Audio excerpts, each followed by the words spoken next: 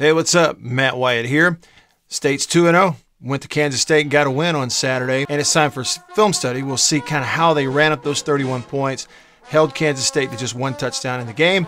Film study coming at you right now. Big run from Kylin Hill on the counter. Gets a handoff, get in that big hole, outrun two linebackers, run around to safety, and go get a big play in scoring position. Let's take a look. A couple things jump out first. First thing, let's watch the tight end Justin Johnson on this counter. Everything's going to get blocked back this way. His job is to go back and pick up the end man coming from the backside, and he really does a nice physical job.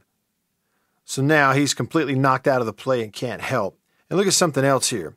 The blocking of the offensive line. Island, the left tackle, is going to have a wide rush, and so he's going to kind of get him out of the way. The left guard, Darrell Williams, does an excellent job on that defensive tackle of picking him up and driving him out this way, while Jenkins, the center, is going to get in front, and you just get this great big hole for the running back to get in because they create it. They have leverage and a hat in the right place. So at this point in the run, there's Williams getting his guy this way. He's got leverage, so now you're sealed here. And because of this block right here by Elton Jenkins, now you're going to have it sealed this way, and he actually goes around that right tackle, Stuart Reese, to get in there. The other thing is unblocked linebackers, both with a shot at the ball carrier right here, and this is all on Kylin Hill to make a miss. Smart, anticipating it, and the athletic ability to get away. Two guys lined up here, unblocked, that can't get a hand on him just because of his agility. Safety, poor angle, thinking he's going to get down in there, does not understand yet how fast this kid is, and so now he's out the gate, down the sideline, and you get down there in touchdown territory. I like this behind look. Again, watch first here. Tight end, Justin Johnson, watch him blow him up. Really physical block. And one more time, watch it develop on the offensive line. You're going to get wide here by Island. Here's Darrell Williams, got him completely pushed out. And Calhoun and Jenkins are going to make this hole right here that he can easily get in. And again, this illustrates how good this is. This is the backside defensive end. He's come all the way over here, and Stuart Reese is just pushing him somewhere. And because of that, you got clear pass to this running back by two linebackers, and they barely get a hand on it. So you get down there, but you get a field goal instead of touchdown. Here's what led to that. They go RPO. He reads it perfectly and then just zings it over his head. And one thing, Fitz is really locked in and like amped up here on this throw and just throws it so hard. Even if he had thrown it at him, it might be hard to catch. But he reads the RPO perfectly. When he came to the line, he sees the 4 down and then 4 defenders here essentially in the box. So it's got to be at least 3 linebackers, 2 safeties, or 2 and 2. So what he knows is man-to-man, man-to-man, man-to-man everywhere. There's not anybody going to be dropping back here. And so you see where his eyes are on the mesh point. His eyes are right here on that defender who could get in his throwing lane. That's who he's reading, I believe. If he were to settle in here, he's going to give this football on the run. And he might make yards. But with him coming downhill, it's wide open on the slant. So it's the right read. You just got to settle your feet and hit him. So Kansas State, they're either trying to tie with a field goal or go ahead with a touchdown. And this is the fumble play where State should have gotten the ball. Leo Lewis off the edge, hits him, ball comes out, and then Gary Green goes over and recovers. So before you even get to the review of it, look at the play first. State has nickel in the game. This is Brian Cole, and there's only 2 linebackers, Errol Thompson off this edge, Leo Lewis off this edge. You see those 2 coming off the edge with that other safety creeping down. Now you know exactly what the coverage is. It's called zero coverage. No help, and it's man-to-man on all 4 of the receivers. They're coming after him, bringing 7. Eyes are over here to the 3-man side. He just doesn't realize that he has no time because the back whiffs on Leo Lewis. The other thing, just before contact, to notice, he wants to go to the 3rd man inside. Why can't he? Because they have zone blitzed here basically by dropping Jeffrey Simmons, the nose tackle, in the middle where the linebacker would be. So they brought 2 linebackers off the edge and dropped the tackle out to get in the throwing lane. That's a great defensive call, and that leads to him hesitating and hanging on to the football because he didn't want to throw a pick to a nose guard. So then the ball gets knocked out. They called it a fumble, as they should have, and then they review it and decided that it was a pass. Rulebook says that this arm has to be going forward in an intentional forward motion to throw the ball for it to be, a forward pass. It's not intentional. That's why the ball came out. Then, you notice that before the ball ever comes forward, he's already lost his grip because you could see the football rotate. Watch that again, just a split second or two. Again, watch the football rotate before it goes forward. He's got it in his grip, holding the laces now. Now the football is no longer in his grip with the laces before it ever goes forward. You can see the white stripe on the football has now rotated, so he's lost the grip before it ever even gets shot forward. So it definitely should have been not only upheld, but confirmed what they called on the field. Okay, here's the Kylin Hill touchdown reception that put him up for good. He swings out of the backfield, does not get covered. A linebacker gets lost in the fray, and you're able to complete it for a TD. The way the route is called is important. First of all, you're on the left hash, so you're into the short side of the field, the boundary. And the route here is tight end up the field and getting across in this space past the first down stick on 2nd and 6. And another defender going to ride his hip and then stop out here so that you get 1, 2, and 3 as your options going either toward or past the stick. When they snap it, what happens is they're matching up on the tight end, and the flat defender is this linebacker who's inside. And because of this route and this route, he gets hung up and can't get out there and really cover that swing. You saw Fitzgerald's eyes in the middle of the field, and once he realizes they're staying inside, he knows he's got a guy he can get it in his hands right away who's a touchdown maker.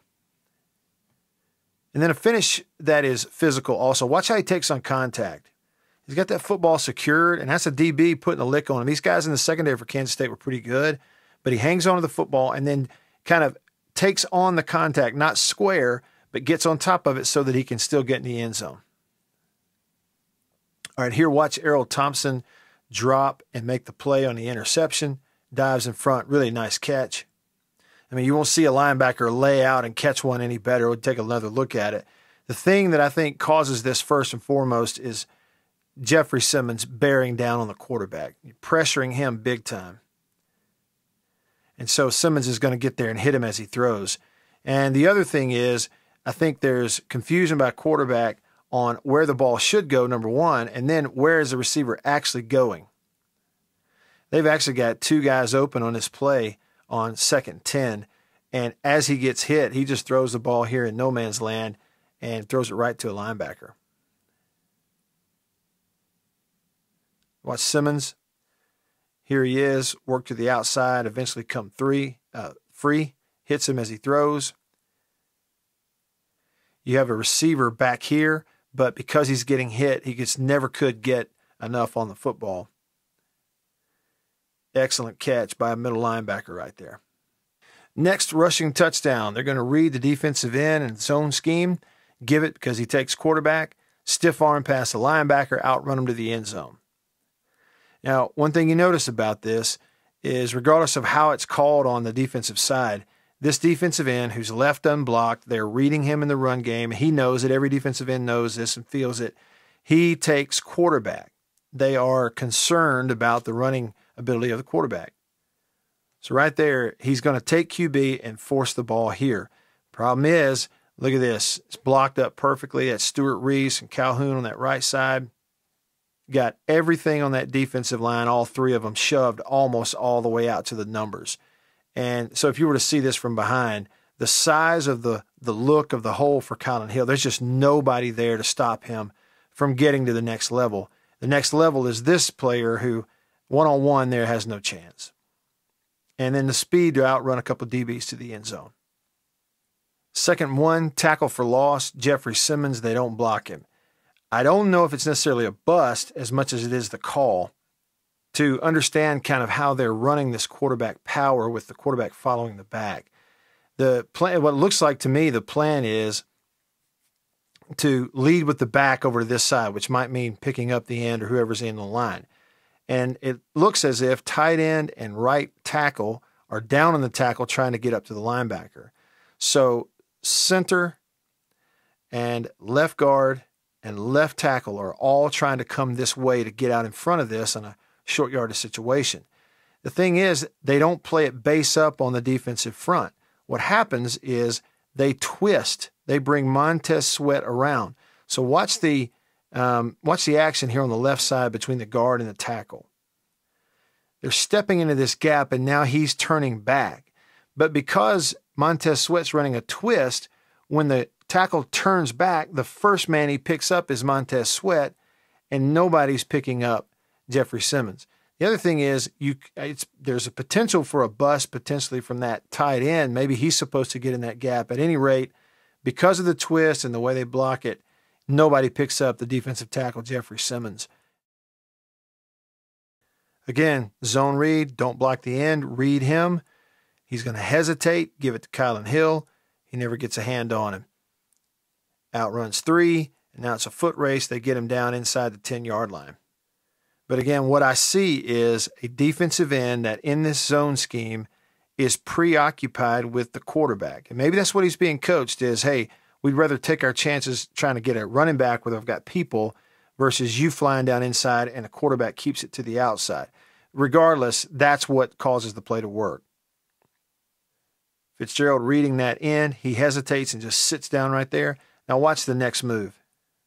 In this instant, the ball has been given, and he's got an eye on it and can see that, but his feet are so frozen because he's preoccupied with the quarterback going outside that from here, with 4 yards to go, watch this burst by Kylin Hill to step right by an unblocked defensive end who's standing there waiting on him, and he never gets a finger on him. 1, 2, 3, and he's out the gate. He's full speed when you blink.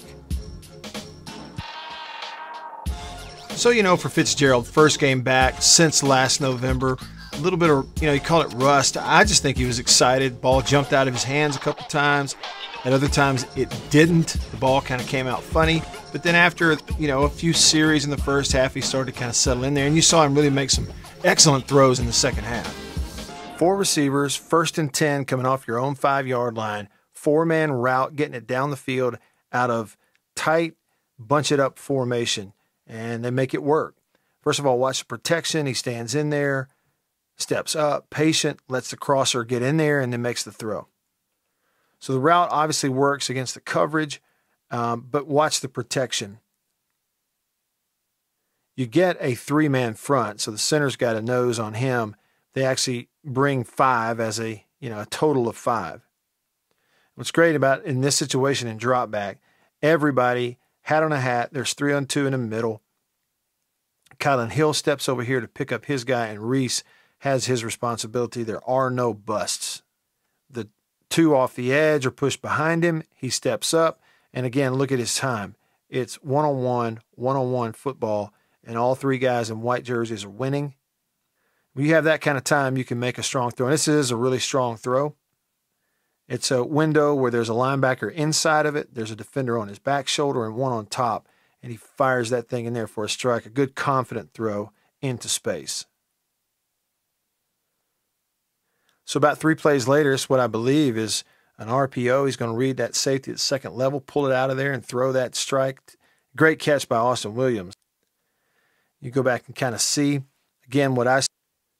Pre-snap, nobody in the middle of the field. Even though the safety's deep, he's way over here off the hash, which means it'd be easy for him to come and for this guy to jump into man coverage here, and that's exactly what happens. The other thing is nobody drops, and you can see where Fitz's eyes are. Look what he's looking at. He's looking at safety right here inside the hash, who's the one player who could jump inside and cover up or get in the throwing lane of a slant route. So with his eyes there, if he comes down, he's going to pull this football and throw it. So now he's up, and now you're clear. You're going to have actually a couple of options. But the play fake happened on this side, and the back, as well as that offensive lineman, are trying to get over here to pick up these 2 off the edge. But athletic quarterback, going to step back, sidearm it, still get it in there for a strike, even though he was about to get hit by 2. Just like the run play we saw earlier, the tight end coming across right here. Right there, stepping up as the defender, that Fitz is reading through the line of scrimmage when he saw him come up, pulls it out, little flip throw, and throws a strike for a touchdown. It's a heck of a catch by Austin Williams as well. Last touchdown for Kylin Hill, run play. Everything gets washed down to the left hash. Linebackers come. Now he's on the second level, gets a block from Thomas, runs over the safety. A lot going on right there, but it starts on the offensive line. And what you have is defense all going this way to follow that offensive line. That backside end is going to go a little too flat, gets caught way down inside. So if you notice, the ball was snapped right here. Not quite midfield, but close. By the time Kylin Hill gets to the hole or to the line of scrimmage, that entire defensive line is going to be over here outside the hash beyond where the ball was snapped. And again, you're totally on the edge and totally gone with all this space to get to the next level. One key block, Dedrick Thomas gets into his guy and keeps him from making the play initially. And the other thing is just run through a guy. That's just making a play and being more physical right there. All right, hope you enjoyed that. Thanks for watching. And I appreciate Renaissance Bank for sponsoring these videos. You ought to check them out yourself over at RenaissanceNation.com. As always, hit me up on Twitter and Instagram. I'm Radio Wyatt. And my website, MattWyattMedia.com. Got links to everything, including my podcast, the Matt Wyatt Podcast, anywhere you can get it, including on Spotify recently. Thanks a lot, Spotify. And you can just download and listen whenever you're on the go. All right, thanks for listening, thanks for watching, and I'll see you next time.